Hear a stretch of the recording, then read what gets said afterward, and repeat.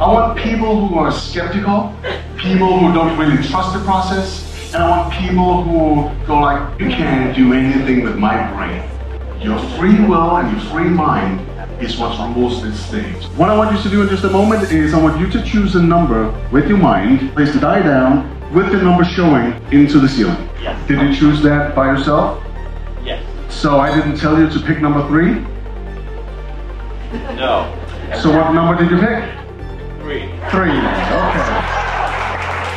I actually gave you multiple suggestions and gestures to choose a number. At the same time, I did a lot of 3s to you.